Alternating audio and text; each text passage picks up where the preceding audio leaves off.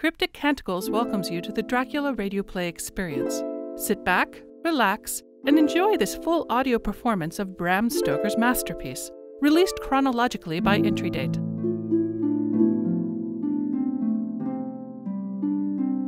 Dr. Seward's Diary, 4 November. Today we heard of the launch having been detained by an accident when trying to force a way up the rapids. The Slovaks' boats get up all right by aid of a rope and steering with knowledge. Some went up only a few hours before. Godalming is an amateur fitter himself, and evidently it was he who put the launch in trim again. Finally, they got up the rapids all right, with local help, and are off on the chase afresh. I fear that the boat is not any better for the accident. The peasantry tell us that after she got up smooth water again, she kept stooping every now and again so long as she was in sight. We must push on harder than ever. Our help may be wanted soon.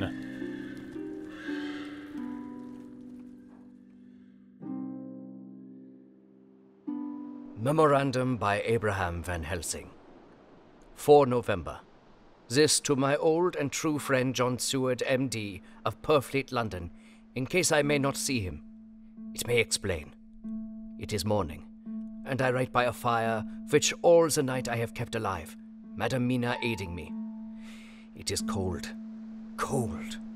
So cold that the grey heavy sky is full of snow, which when it falls will settle for all winter as the ground is hardening to receive it. It seems to have affected Madam Mina. She has been so heavy of head all day that she was not like herself. She sleeps, and sleeps, and sleeps. She who is usual so alert have done literally nothing all the day. She have even lost her appetite. She make no entry into her little diary, she who writes so faithful at every pause. Something whisper to me that all is not well. However, tonight she is more vif. Her long sleep all day have refresh and restore her, for now she is all sweet and bright as ever. At sunset, I try to hypnotize her, but alas, with no effect. The power has grown less and less with each day, and tonight it failed me altogether. Well, God's will be done, whatever it may be, and whithersoever it may lead. Now to the historical. For as Madam Mina write not in her stenography, I must in my cumbrous old fashion, that so each day of us may not go unrecorded. We got to the Borgo Pass just after sunrise yesterday morning. When I saw the signs of dawn, I got ready for the hypnotism. We stopped our carriage and got down so that there might be no disturbance. I made a couch with furs, and Madam Mina, lying down, yielded herself as usual, but more slow and more short times than ever to the hypnotic sleep. As before came the answer. Darkness and the swirling of water. Then she woke, bright and radiant, and we go on our way and soon reach the pass. At this time and place she become all on fire with zeal. Some new guiding power be in her manifested, for she point to the road and say, "This is the way." "How do you know it?" "Of course I know it," she answer, and with a pause add, "Have not my Jonathan travelled it and wrote of his travel?" At first I think somewhat strange, but soon I see that there be only one such by-road. It is used but little, and very different from the coach road from Bukovina to Bistritz, which is more wide and hard and more of use. So we came down this road.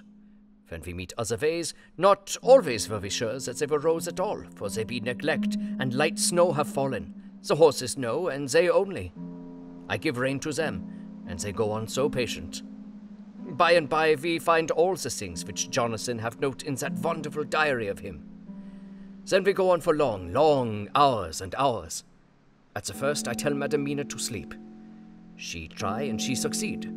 She sleep all the time. Till at the last I feel myself too suspicious grow, and attempt to wake her. But she sleep on, and I may not wake her so I try. I do not wish to try too hard, lest I harm her. For I know that she have suffer much, and sleep at times be all in all to her. I think I drowse myself, for all of a sudden I feel guilt, as though I have done something. I find myself bolt up with the reins in my hand, and the good horses go along, jog, jog, just as ever. I look down and find Madam Mina still asleep. It is now not far of sunset time, and over the snow the light of the sun flow in big yellow flood, so that we throw great long shadow on where the mountain rise so steep.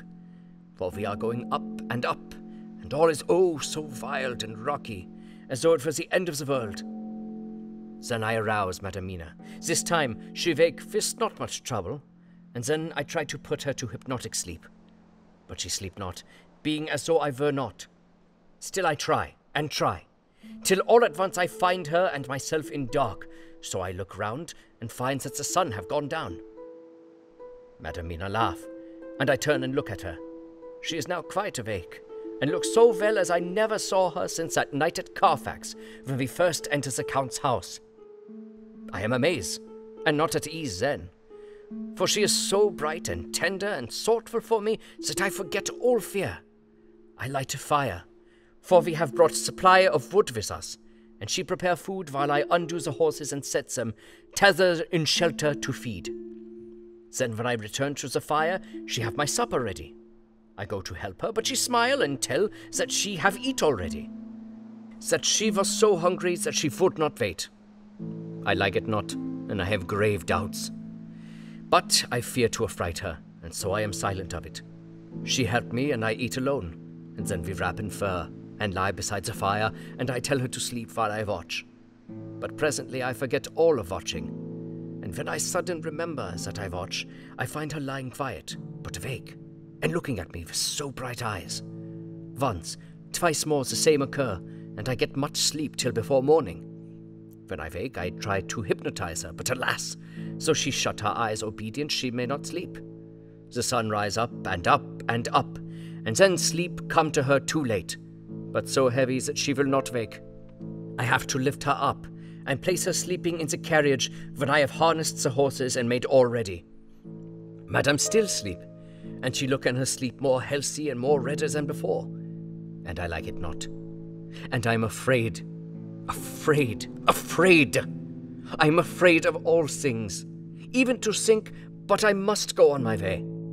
The stake we play for is life and death, or more than these, and we must not flinch.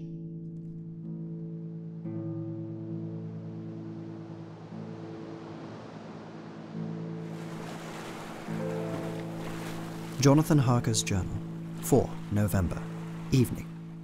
The accident to the launch has been a terrible thing for us. Only for it, we should have overtaken the boat long ago, and by now my dear Mina would have been free. I fear to think of her, off on the wolds near that horrid place. We have got horses, and we follow on the track.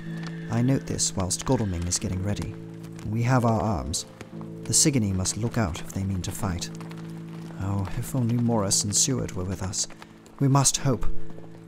If I write no more, goodbye, Mina. God bless and keep you.